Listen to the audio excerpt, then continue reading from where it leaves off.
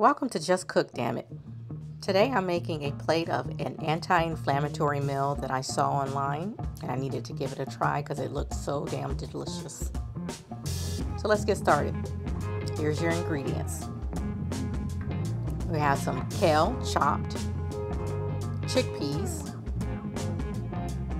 coconut milk, and a variety of seasoning: ginger, red pepper, smoked paprika, cayenne powder.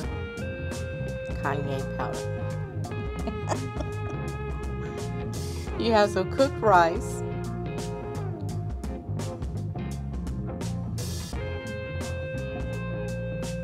minced garlic, salt, pepper, turmeric powder, and you've got some scallions diced. So let's get started.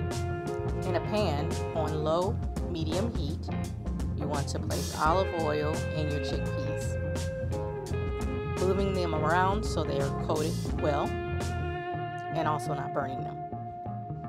Add in a little bit of the garlic and the scallions. Then move on to seasoning the chickpeas with ginger powder, smoked paprika, and your cayenne powder. And mix them around until they turn into a color as such.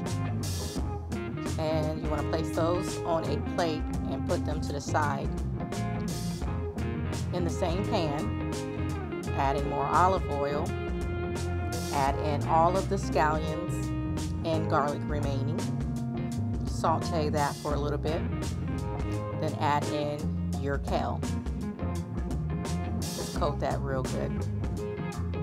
For me, I just added in some sesame seeds. They were just sitting here, so I added it in. And you've got your red flakes, your coconut milk,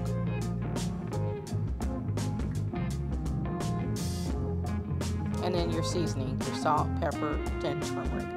And if anyone doesn't know, turmeric is really good for anti-inflammatory and also your immune system. Add in your rice,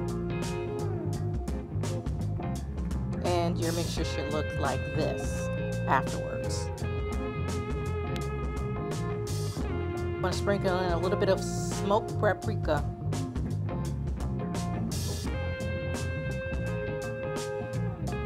Just take that, put that on the plate, throw the chickpea mixture on top with a little bit of scallions left over, and all you need is a fork.